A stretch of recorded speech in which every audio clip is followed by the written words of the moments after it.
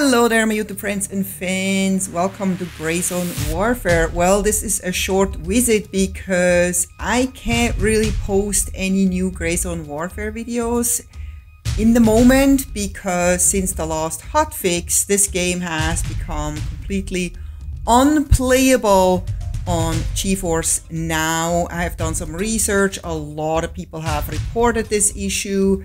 And there is really nothing that we can do right now besides just sit back and wait until this game gets better. And I hope eventually this game will come to console because then I will be able to play this game a lot better anyway, because on the PC there's so much instability. And even later, I think when it will be fully released, it might still have the same issues. Those issues usually do not exist on console.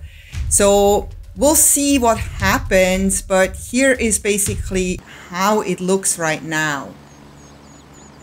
So as you can see, it takes forever for the graphics to load. Like forever. And usually you can't do anything anyway before the graphics load. Usually when this happens, as soon as the graphics load, the game is fine. But right now, it's very janky. It seems like the character moves like every 10 frames or something. That's probably not true, but that's how it feels like. It feels, I know already at this point, there's no way I can play this game. But I thought I'm just gonna go and poke around a little bit and see if I can play around with the settings a little bit. Like I have it maxed, the cap is at 60 frames per second, which is something that somebody recommended.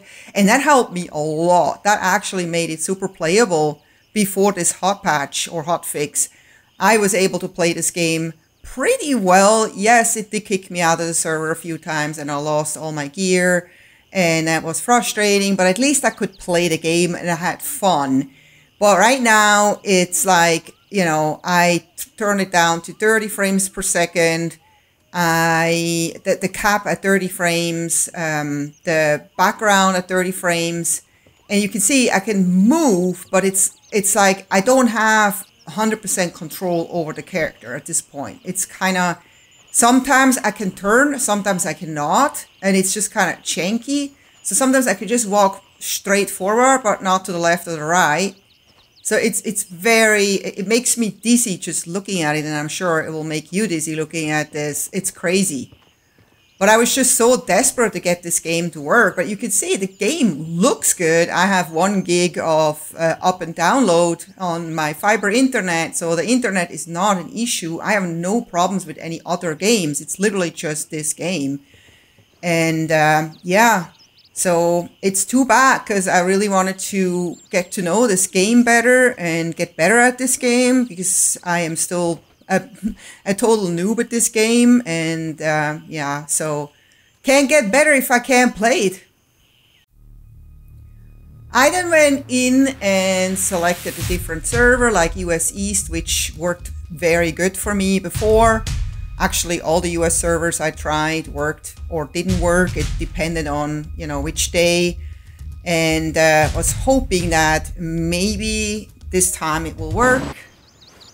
But I'm here again here. This time the graphics load a little bit faster. But I literally can't move my character at all.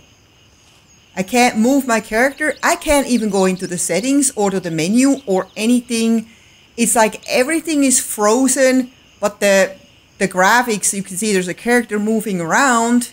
The character in front of me seems to be frozen too. I'm not sure. The water moves, but I can't move and I cannot interact with the game in any way whatsoever. So the only way for me to get out is by just absolutely force quitting Geforce now. Well, actually, I can see now some of the graphics came in just now.